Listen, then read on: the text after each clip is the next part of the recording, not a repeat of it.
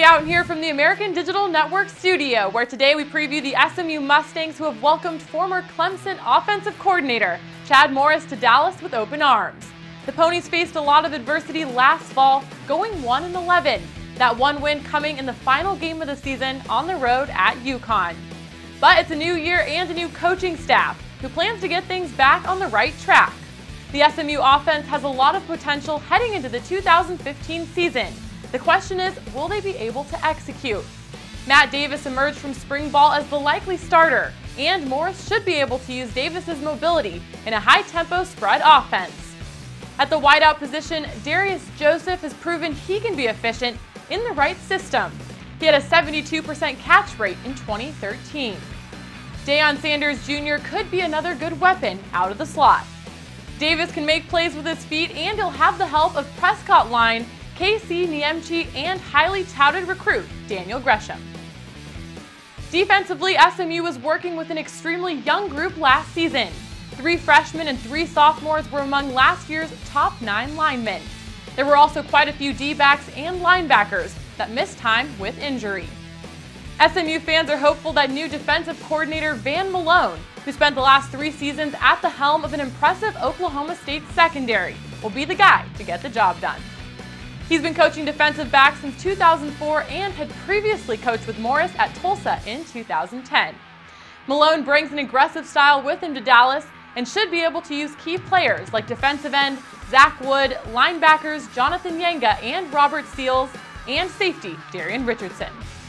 Taking a look at this year's schedule, the Mustangs open up with 4 straight non-conference games: Baylor, North Texas, TCU, and James Madison, before kicking off conference play at home against East Carolina. They'll take on Houston before challenges on the road at Navy and Memphis to close out the regular season.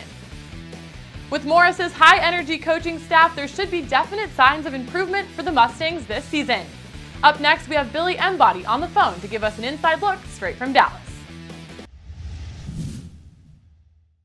Welcome back. We're now joined on the phone by Billy Embody, publisher at PonyCMP.com. He's been covering SMU for 4 years. Glad to have you on the show today, Billy. Thanks for having me. So it was a tough year for the Mustangs last season, but a lot of excitement so far with Chad Morris and his new coaching staff. What did you see from Morris this spring? Any major changes that stood out?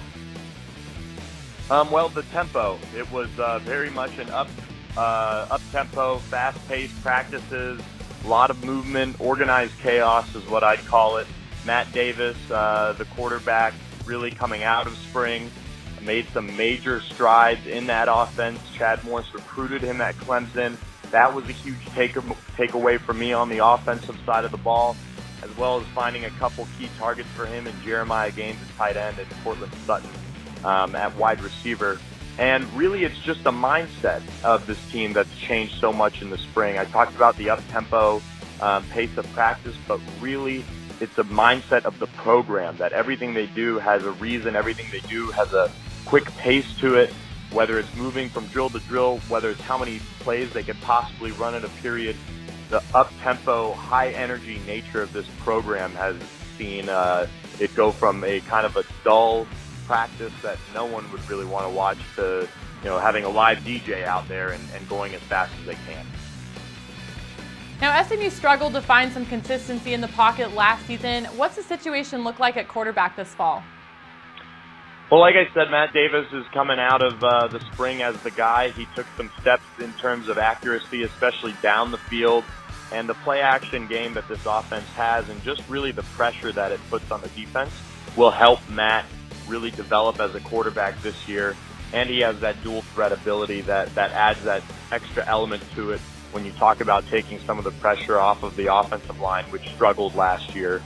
Behind him, Ben Hicks, the true freshman out of Waco, will battle with Darryl Colbert, the redshirt freshman from Houston Lamar High School. And they've been locked in a battle really for the backup position.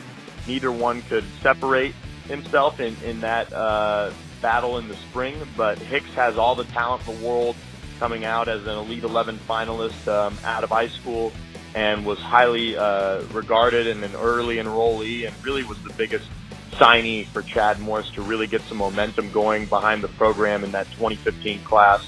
And then Darryl Colbert is a flat-out winner. coming from that Lamar High School program down there in Houston.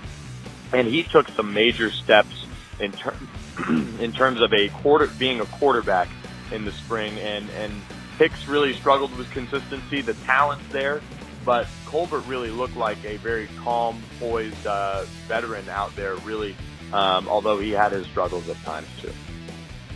From what you've seen this spring, what would you say is going to be this team's biggest strength in 2015? You know, it's something that I didn't even see in the spring. It's what I really know is coming in terms of the playmakers that they signed in the class. I mentioned Cortland Sutton, who's been here a few years at SMU at wide receiver, a big physical receiver. Jeremiah Gaines is settling into his natural position at tight end and is a huge target. Played receiver last year in June Jones's offense. But then you add players like Xavier Castile, who really they're going to move all across the field coming in as a true freshman. You add some serious speed in the backfield with Braden West and Xavier Jones. And then you have some of the other veterans in the backfield with Daniel Gresham and Prescott Line being able to contribute. What I think is one of the strengths is right now is the group that they have assembled in terms of really the one deep at playmaker. I think if the chemistry is there to develop, between Davis and the rest of the freshmen, which we saw with Davis and Sutton and Davis and Gaines, the playmakers will be really the strength on the offensive side of the ball. And then defensively, the linebacking core will be really deep as well. They're going to a 4-2-5 defense, and Nick Horton and Jonathan Yanga really separated themselves in terms of their play. And then the star position, Shaquille Randolph, is about as athletic as they come, and he'll be able to play in the box, play in coverage, and really be moved around at that star position that'll give defense a different element next year. Now, as Chad Morris starts to restructure his team, what do you think is going to be the next most important step for him in the rebuild? Offensive line. We've seen that in the 2016 class. They've got 4 players committed already. And then in terms of 2015, they signed some really athletic offensive linemen that can move around, and Keaton Bates and Bryce Wilds.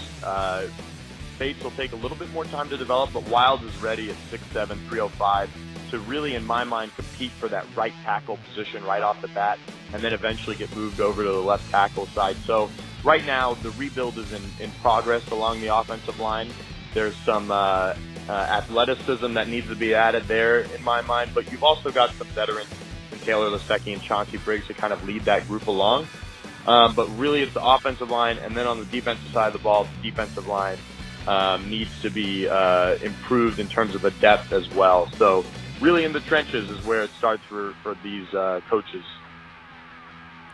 Now this season, the West Division and the East Division, SMU obviously playing in the West. What would you say is a realistic goal for them this season? A realistic goal is getting to 500 and making a bowl game. I don't think Coach Morris is going to get to that 10-win plateau, which is where he's been every single year as a coach, whether as a coordinator, as a head coach in high school. I don't think they're going to get to that, of course. But I do think a bowl is a plausible option there if they can really step up in some of these games that in the past should be at least winnable, but the team had always fallen flat. And I think the mindset is going to change there. So realistically, they could get to those 6 wins, but a 4 to 5-win season is also possibly in the cards as they wait to improve that depth along the lines and where you win ball games, which is in the trenches. And lastly, if you had to pick one player that you think might have a breakout year this season, who would it be? Matt Davis. This is the offense that he was meant to play in. He was meant to be able to run this up-tempo style of offense, have a solid play-action game, have a really good tight end in Jeremiah Gaines, who also is a breakout candidate.